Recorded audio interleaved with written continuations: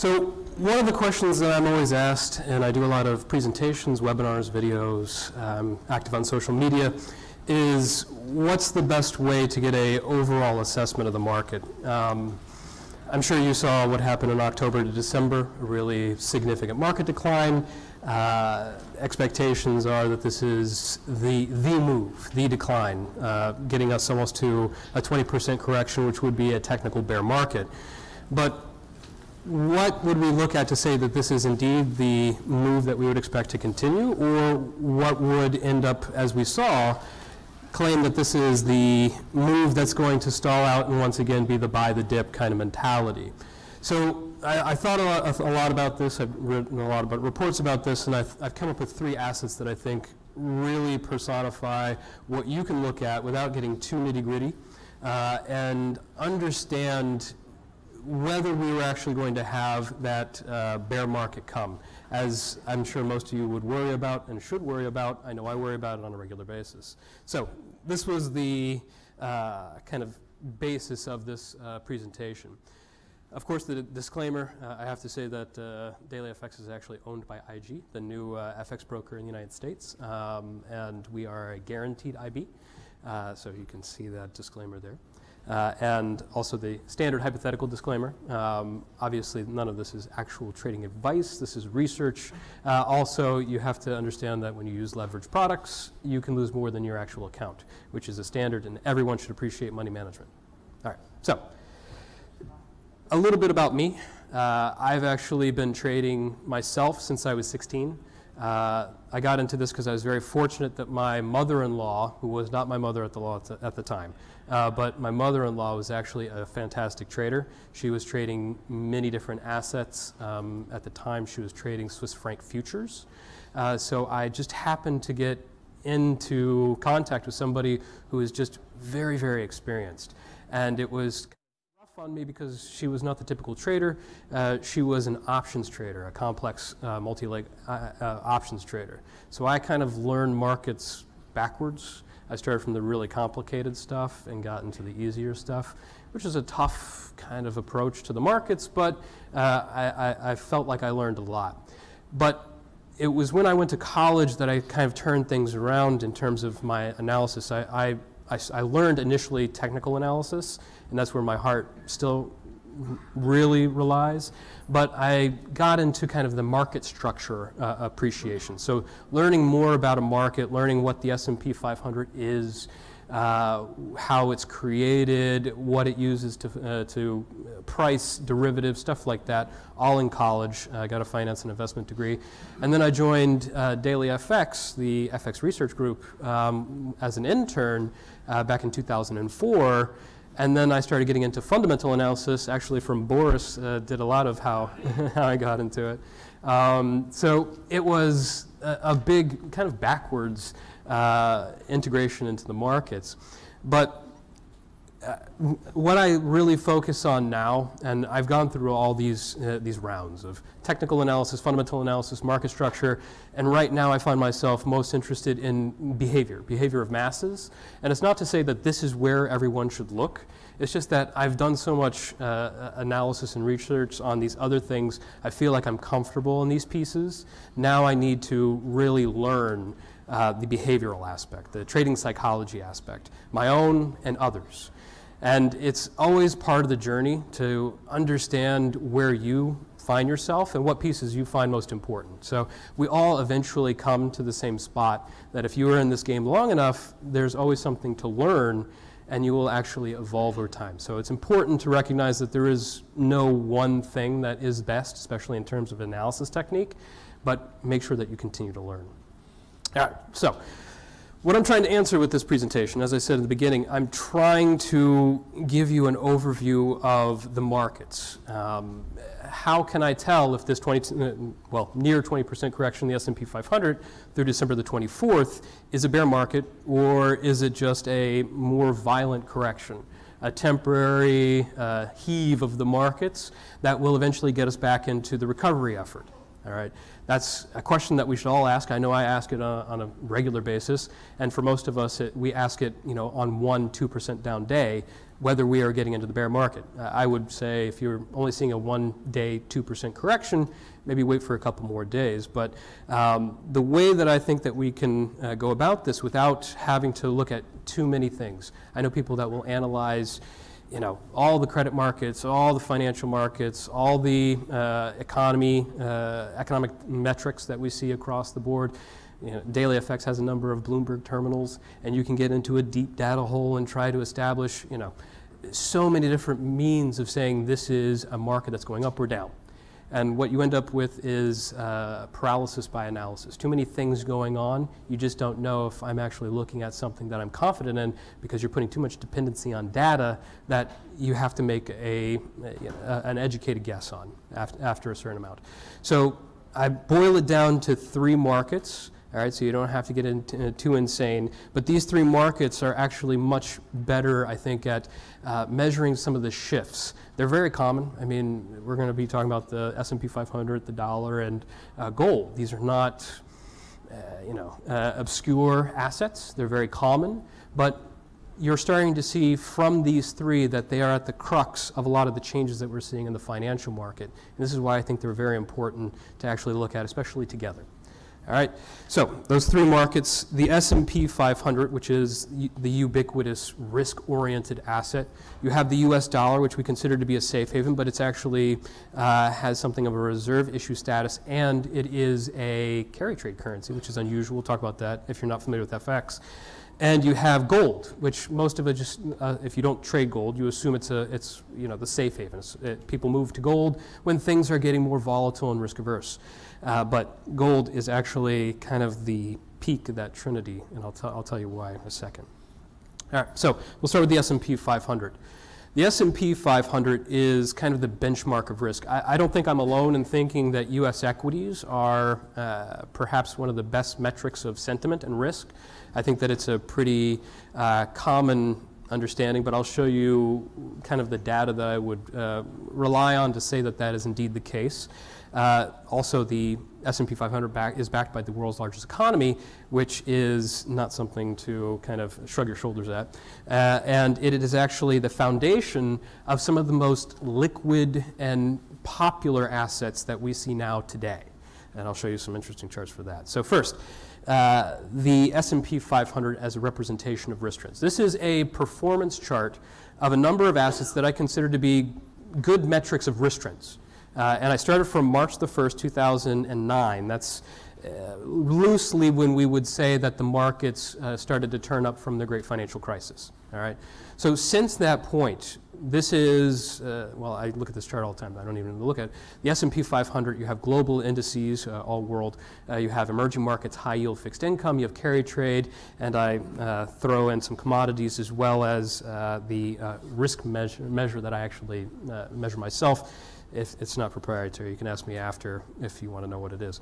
But you can see from that 10-year period, and actually as of, I believe it was Saturday, that's a 10-year recovery since we saw the first big up candle back on March 8th, 2009, that the S&P 500, the blue line at the top, is the best performer by far. All right, so it's not just a qualification. It's not just a familiarity that the markets see this all the time. It's actually the S&P 500's performance, people plowing cash into the S&P 500 and actually lifting it, okay? And when we think about why the S&P 500 might be more popular than others, I think it makes a lot of sense that it just happens to be the largest economy in the world. Now, equities are a ubiquitous asset. Almost all of you probably have experience with equities if you don't outright invest or trade in them. And that's by virtue of something that's already been set into motion before you even got into this market. It was decades worth of regulatory environment and decades worth of building up compliance and regulation. It's a favorable environment for trading shares. Now, shares aren't the best market to actually trade in. In fact, you should diversify across multiple assets. But it's that ubiquity that makes it much more tangible for it being a good measure for the overall markets. I love this chart. This is not mine. This is Visual Capital. I wish I can make that myself. But this shows that actually the U.S. GDP as of this year is estimated by the IMF to be about 21.5 billion, trillion, and that's about 25% of total GDP. So that is a large economy. Think about it this way. If the U.S. were in a recession, do you think the rest of the world would be able to avoid it? Almost certainly not. If the U.S. were in recession, the rest of the world's going to get dragged down with it. So if you're looking at one index, let's say equities, because as I said, it's ubiquitous, then you want to look at something from the U.S. And I picked the S&P 500 over the Dow, even though for some reason the Dow is always first in the listings, and it's also more popular in Europe than it is than the S&P 500 for some reason. The S&P 500 actually is much more used, and that's actually shown in this graph, because the S&P 500 is the foundation of so many assets. All right, do any of you trade ETFs? Yeah. All right, so the SPDR ETFs, for example, SPY is the most liquid ETF, all right, bar none. It's more liquid than not just other equity ETFs. It is the most liquid ETF. And that's a foundation and a popularity that grows with what this represents. And not only that, your E-mini futures, if you're a futures trader, that's the most liquid of the futures contracts, at least financial. And you have the VIX, volatility index. I'm sure most of you are all familiar with the VIX. That is based on the S&P 500. The S&P 500 is at the foundation of so many things.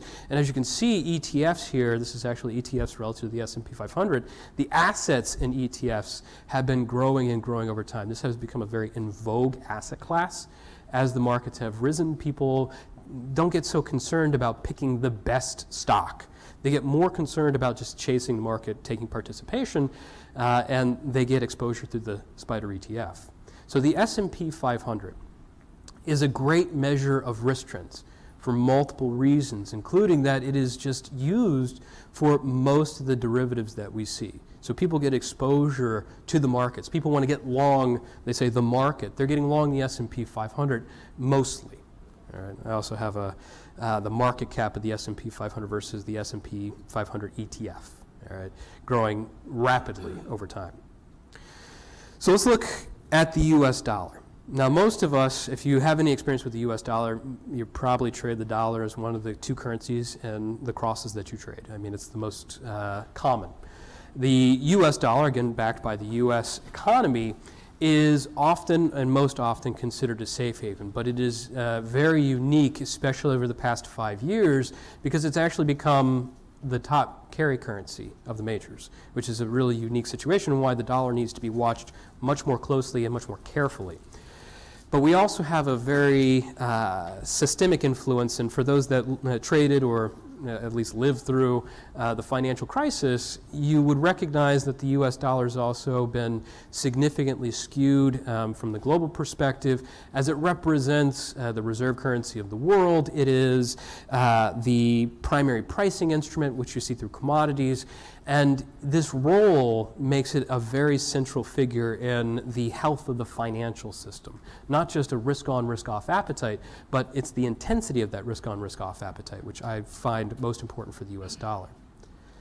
Okay, so we'll start actually with what we usually consider to be an important thing for the U.S. dollar, an important role, and it is as a safe haven. All right, so when you measure risk, when you would actually want a safe haven, what's the most common measure that we see, let's say on CNBC or Bloomberg? It would be the VIX. At least that's the one that I pick up on. You can look at any measure, but the VIX is the one that I think is most familiar.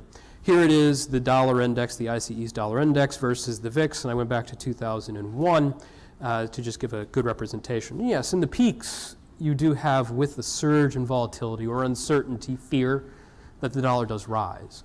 But you see a very different kind of performance from the U.S. dollar, especially over the past 4 or 5 years.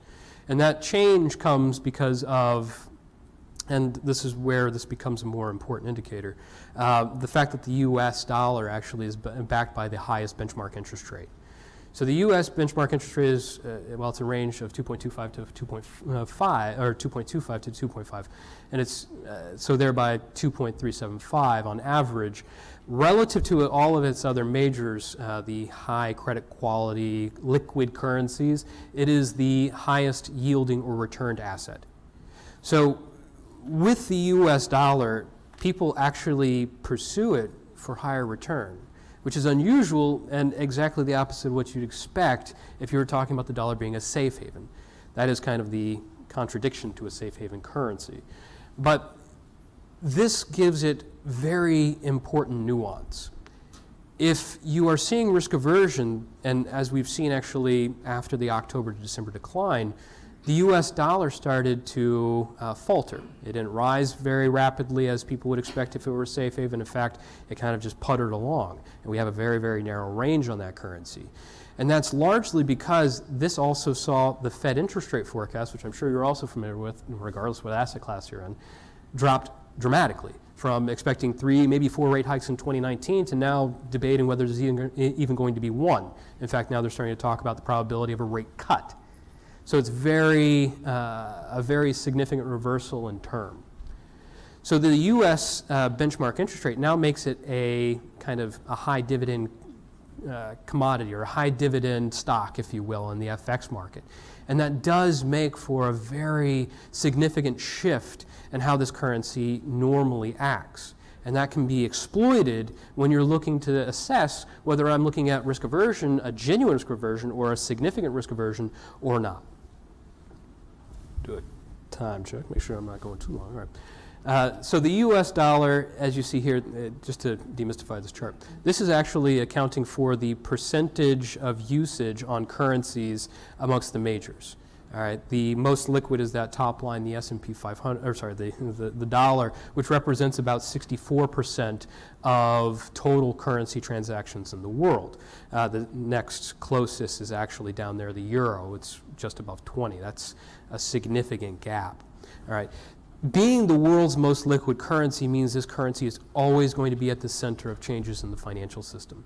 And that includes things like risk trends. Risk on, risk off, the dollar is going to be a part of one way or the other. You can imagine if there is a financial crisis that most of the capital will shift back to the U.S. dollar, largely because a lot of the aggregate wealth in the world, as being the largest economy, comes back, it's repatriated.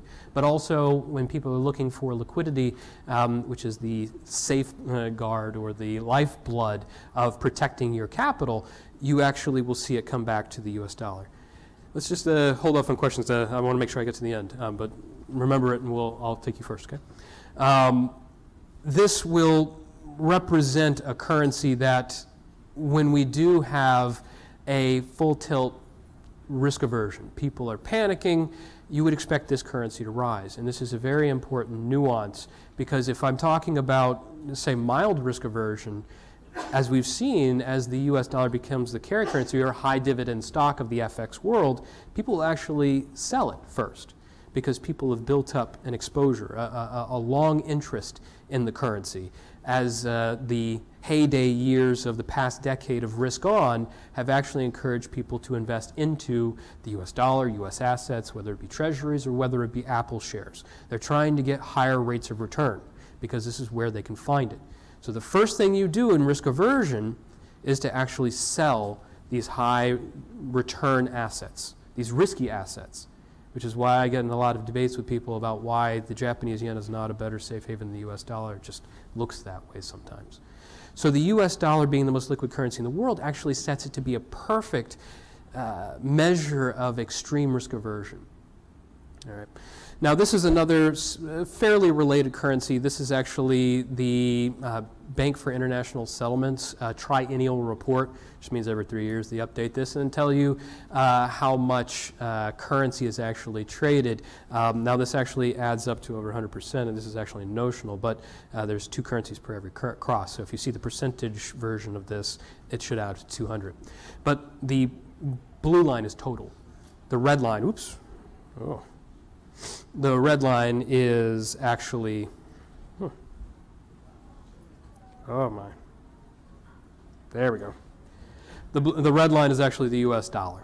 Okay, so it actually total should only be the aggregation of all the times 2. But this is a representation of the U.S. dollar as a relative to all the other currencies, the euro, the pound, the yen. If you trade currency, you should recognize all these currencies. This is weird. There we go. Something wrong with this? Yeah, it gets very wonky. Ah. Okay, there we go. So, I'll just put that down there.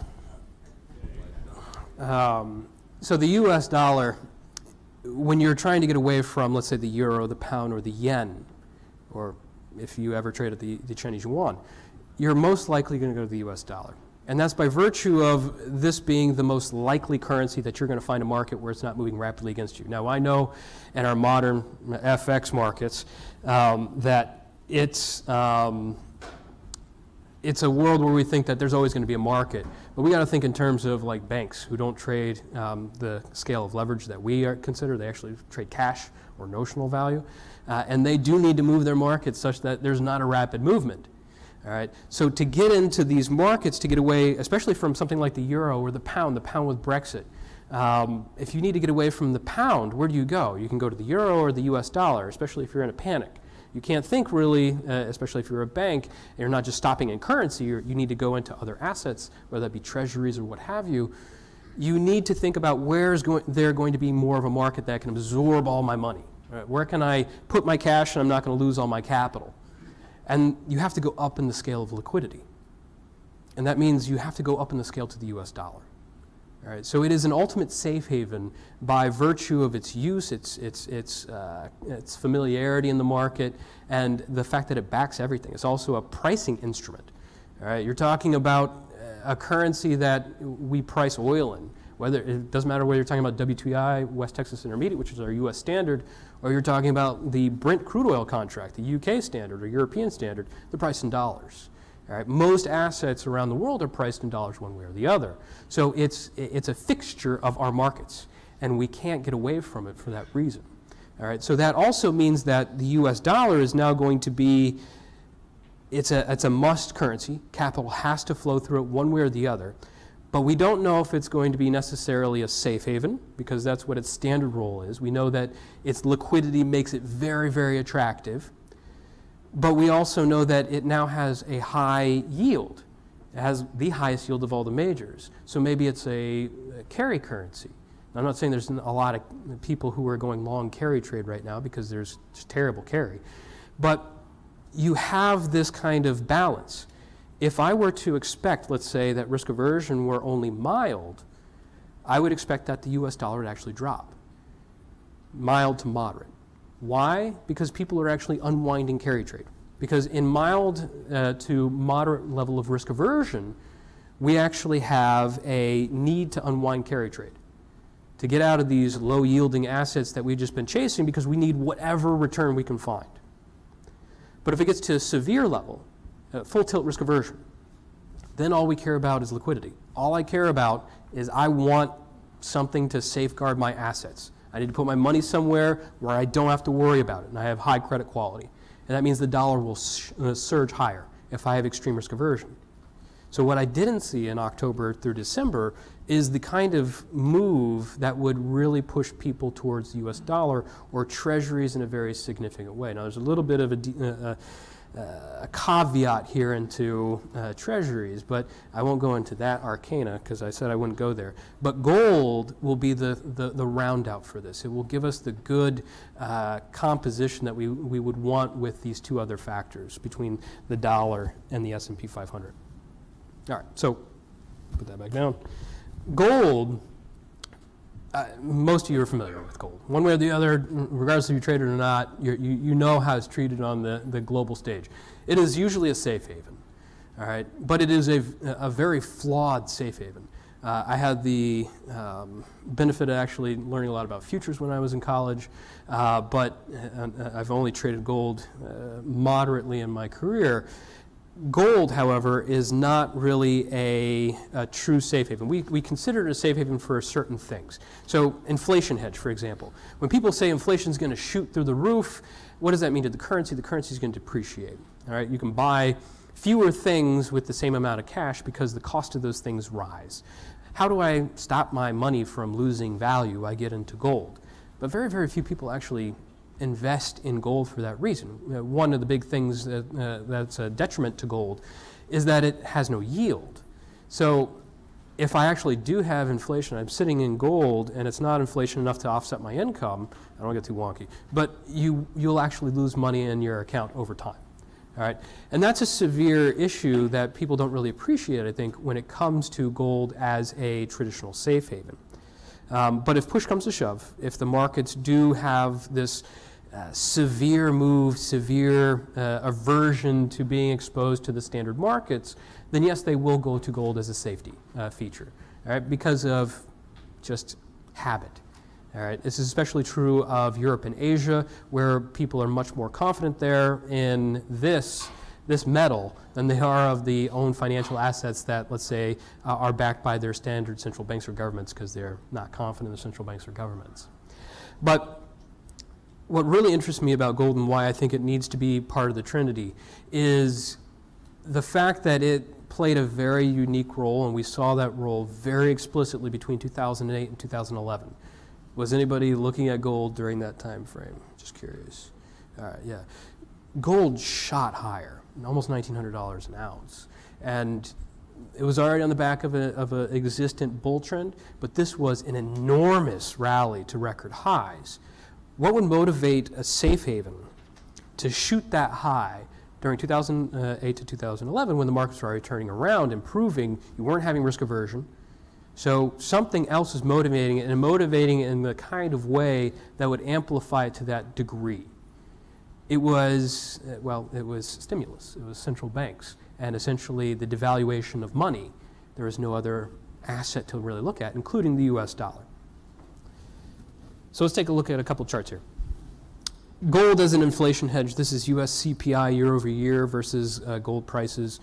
Yes, I guess you have some correlation there loosely or roughly, but it is a relatively poor correlation between gold and inflation over time, even if you offset or even if you do a moving average of the metal. Okay. Much more important is gold as a safe haven.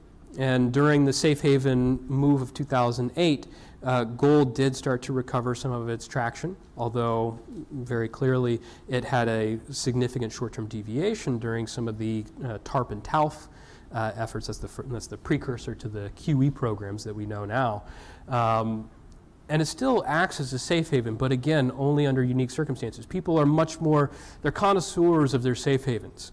After a decade or 15 years of extreme volatility and then seeming, markets where everything seems to go right and we can't pick a wrong asset because it's a buyer's market, people have become much more definitive on what kind of assets they like for safety, what kind of assets they like for higher return. All right, so it is not just a one-size-fits-all kind of safe haven. But really, the appeal of gold comes in this monetary policy environment. And this one's a little bit more complicated of a theme because it, usually when I talk about this, I go through like a dozen charts. But I think this one represents it very well. This is gold versus the total stimulus of the Fed, the ECB, the Bank of Japan, the Bank of England, and the People's Bank of China. All right, 5 of the largest central banks in the world. Collectively, their stimulus accounts for over $20 trillion equivalent. All right. What does that mean? It means that they're pumping all this cash into the system to try to ensure that kind of confidence in growth, confidence in speculative appetite. And it's worked to a point. I think the last 5 years were probably unnecessary, and in fact, they are probably detrimental because it's led to a sense of what we call moral hazard. People are much more confident, overconfident than they really should be. But you have this kind of drive of an exposure to carry, exposure to risk appetite. And people really don't have the rate of return that they would expect. You don't have the fundamentals that I would expect. If I have a really strong market, I look at really robust growth, really high rates of return. We don't have all that. We just have, for some reason, capital gains. So the S&P 500 and that, as they say, buy the dip mentality, or the Reuter version with the F in it. But this is a mentality that's been driven by gold, by stimulus. And gold is kind of the offset to a depreciation of the currencies. Because as stimulus rises, as all these funds go into the system, people start to question, all right, we're coming to the end of the cycle, and I definitely would say that we're at the end of our cycle, our market cycle.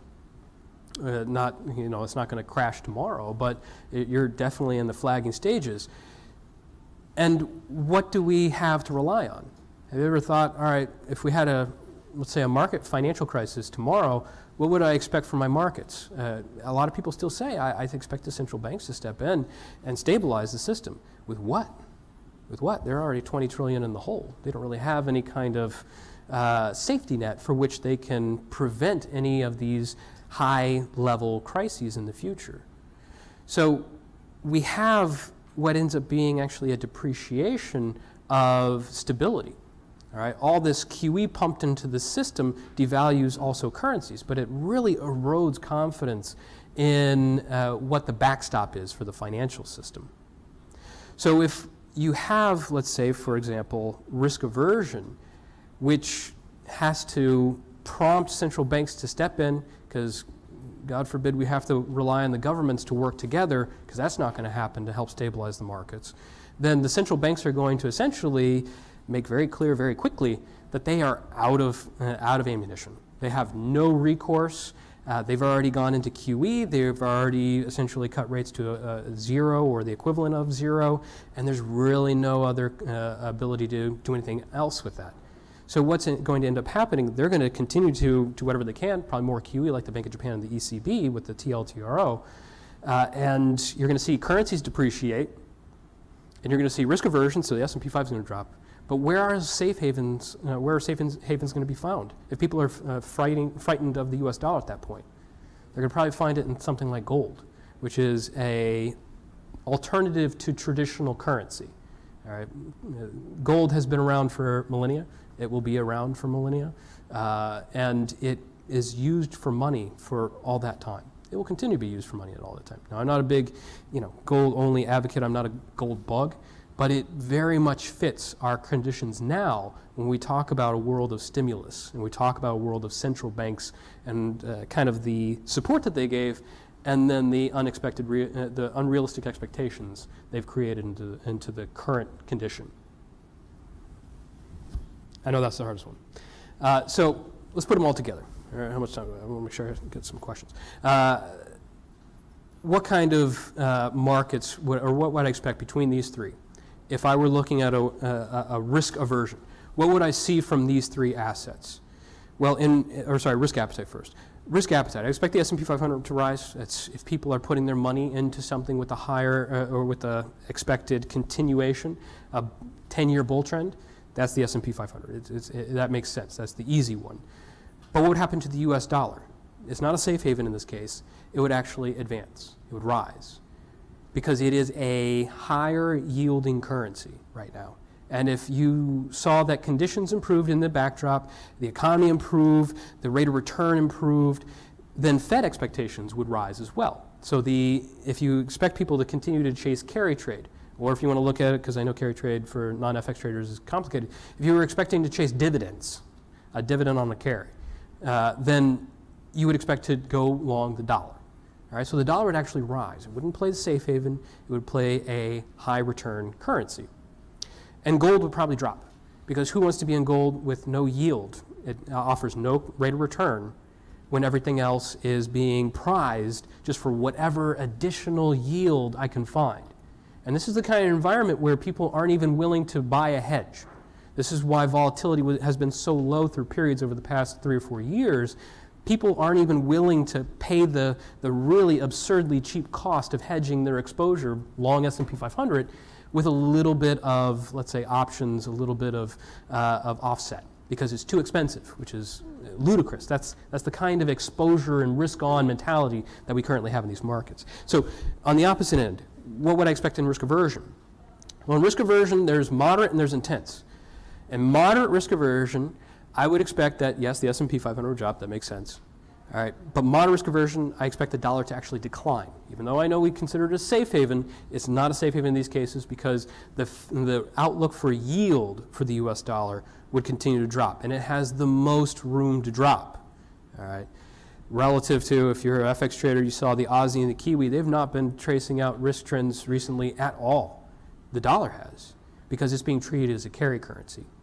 All right, and what would I expect from gold in moderate level risk aversion? It would rise. It would rise because it is actually a safe haven in which you are seeing, as the dollar declines, as yields decline, the appeal of gold will start to rise. But intense risk aversion, we're talking about extreme risk aversion, S&P 500 obviously would drop. Gold would rise because it would be considered a safe haven, and at that point people are just kind of blind by panic. They'll go into things, especially in Asia and Europe, where they're more comfortable with safety in the precious metal. But the dollar would surge because at that point people don't care. All they care about is liquidity. I need to put my money somewhere where I don't think that I'm going to lose it, whether it be because of a government, because of a central bank, or because the market that I'm in, the financial system I'm in, crashes. And that means the U.S. That means the U.S. dollar, and most people don't stop at U.S. dollars. They stop in money markets, and they stop in treasuries. All right. So that's kind of the extreme risk aversion. Dollar is really the moving piece in that trinity. Not gold. Gold is a specific caveat here. So what if, here's a couple of scenarios, and I'll brush by the first three because they essentially talk about those aspects. But the subsequent three scenarios. What if the S&P 500 and the dollar fall, but gold rises? That is risk aversion, without doubt. But gold will rise because people are concerned about that scenario of fiat problem. So essentially, when the central banks have to step up because everything's crashing, all right, we need somebody to save us. And I expect the Fed, the ECB, and the Bank of Japan to do it like they did back in 2008, 2009. Well, at that point, people would recognize probably that the central banks don't have that capacity anymore. And you're going to see that gold will rise because the currencies will rapidly devalue. That is confidence in those currencies dropping aggressively, especially when people realize they don't have any room for stimulus. There's no way. So that is the case where gold will actually rise as the ultimate safe haven. But if you're talking about the S&P 500 and gold dropping, whereas the dollar is rising, that's a situation in which all we are looking for is liquidity. Gold does not have the liquidity that the U.S. dollar has. I know gold is seen, people kind of, they dramatize it, they make it look really, really bigger than it is. It doesn't have the liquidity that the U.S. dollar has. Now, it's a tangible metal, and there's good arguments made there, but the U.S. dollar and the backing that it has is, and it's fungible. It can be, you can trade your shares for the U.S. dollar. You can't necessarily trade it for gold. You can move it into treasuries. You can move U.S. dollar over to anything. That's not true of gold. So when you're looking for liquidity, that is liquidity. That would be the liquidity scenario. But if you have a dollar and gold dropping, but the S&P 500 rising, that would be an unusual circumstance, but it actually comes on a very obvious outcome, and it would be very actually temporary because the world just mounted a big effort and tried to dump in stimulus. You'd have central banks do whatever they can, a little bit more QE, maybe go to negative rates. You might have the governments actually moving and working together in a collaborative effort to pour in some fiscal stimulus, and that would give a temporary lift to speculative assets. It would devalue the U.S. dollar and pretty much all currencies, but it would also mean a move away from gold because people are actually saying, well, now it's the time to take advantage of the central banks and the governments pumping cash in. So essentially, I'm trying to front run a central bank or front run a government. That's what happened with the S&P 500 in the early phases of the recovery after the TARP, TALF, and QE programs. So that would be the world stimulus scenario. But I would not gain any kind of confidence in that third scenario because that would be one that does not last. Okay. All right, the risk disclaimer and questions, if you have any. I don't know how much time I have. Probably not much, 6 minutes. So, yes, you were first. How do you compare, you were talking about risk on, risk off. Yes. So many times I've heard that another measure of risk on, risk off is the euro dollar versus the Japanese yen.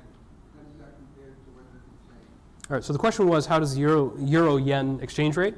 Okay, euro-dollar is also a futures contract, but euro-yen as a risk on, risk off, it's decent, but it doesn't compare to the US dollar. Now, the yen is considered a safe haven by some people, but I don't think it qualifies quite as readily. When you have risk aversion, if you actually pull up, I don't have charts to pull up, but if you have, let's say, a drop in the S&P 500, normally you do have euro yen, pound yen, Aussie yen, they all drop. And the reason is what I talked about earlier is people are unwinding carry trade. So if you were trading FX before 10 years ago, you would have seen people are much more interested in going long, let's say, Aussie yen, because we actually had rates of return back then per annum that were about 7%.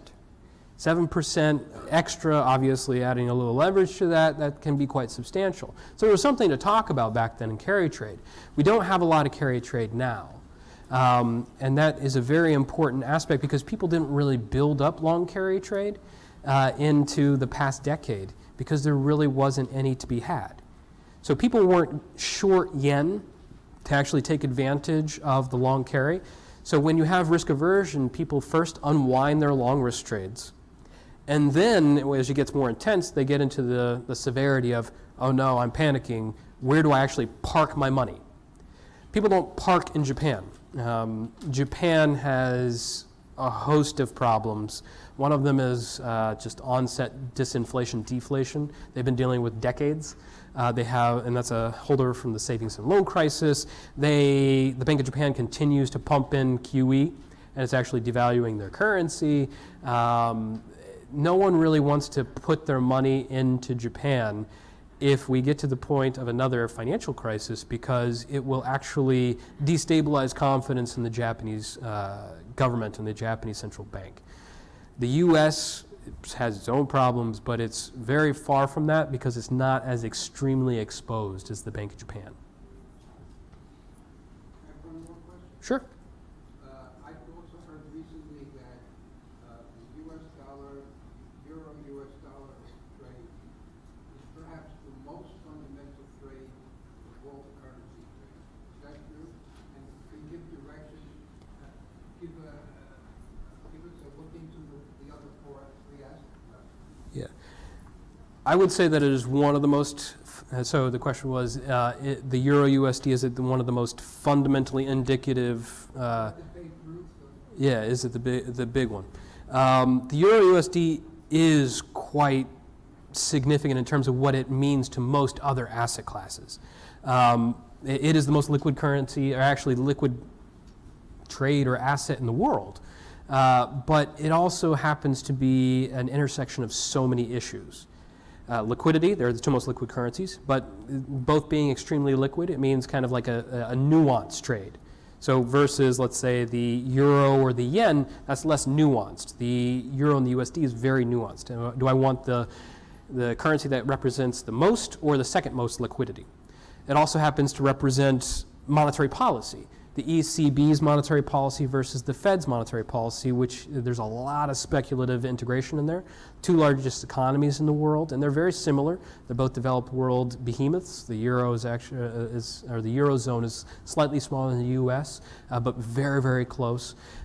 So it's a fundamentally packed currency cross, but it's not going to be very indicative from a risk-on, risk-off perspective. It's a little too complicated because it doesn't even know which theme it's following. Now, let's say that Euro-USD were to plunge, that it got quite close at 112. If it were to plunge below that 112 level, which is actually the 61.8 fib of the historical range of the euro since its inception, then that can be indicative of just the central bank, the ECB, going way overboard and devaluing its currency to extreme levels, or more likely could be an appetite for extreme liquidity. So it's that demand for the US dollar is the most liquid asset kind of theme. So it's packed currency cross, but it is not, I think, the most easy to understand from a risk-on, risk-off perspective. Any other questions? Yes? Do you have an opinion on the predictions by some that the SDR is going to become the reserve currency in the world? SDR provided from the IMF? Yeah. So the SDR, special drawing rights for the IMF, is essentially a basket of currencies, and that also includes the yuan, which is a big factor for the future. The thing is, the SDR has been something that they've been trying to transition to for 20 plus years, and they've been very unsuccessful. The problem is, when you give a central bank the ability to diversify where it's going to go, if you get into the SDR, you're essentially saying, IMF, take it away.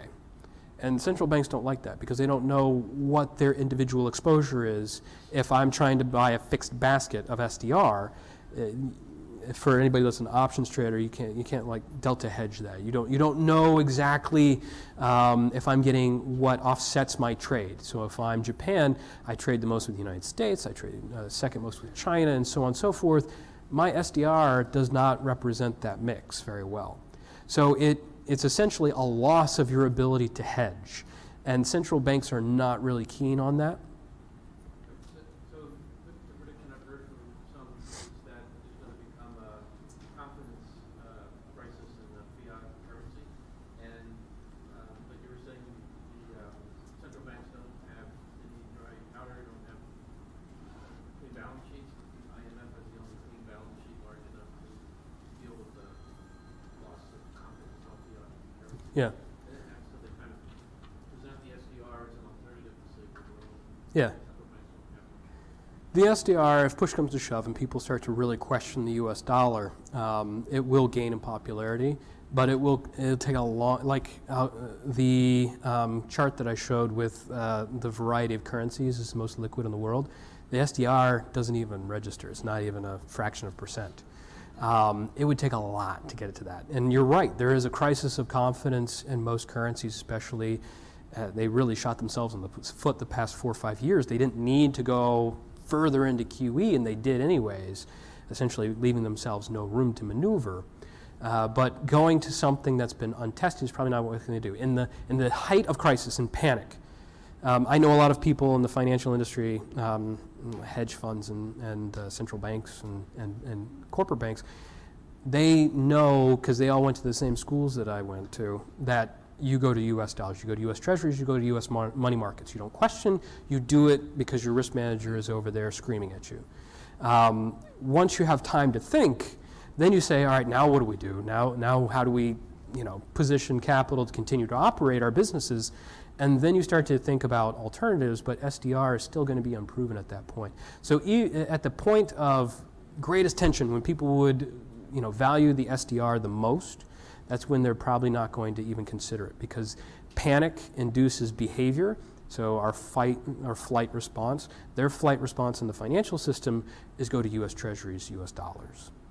So it could create more problems in the end, but that's kind of the system and the behavioral aspect that I talked about in the beginning, why I'm trying to learn more about this, especially on the masses basis, because it can create a lot of problems. But in problems come opportunities. If you know where people are going to go, you take advantage, which feels bad after the fact. It feels good when your account's going up, when you're taking advantage of the crisis, shorting the panic kind of thing. Any other questions? I think I'm pretty close to out of time, but any others? All right, well, if you have any other questions, you ask me individually. I'll be over at the Daily FX IG booth. Okay? Thank you. Thank you.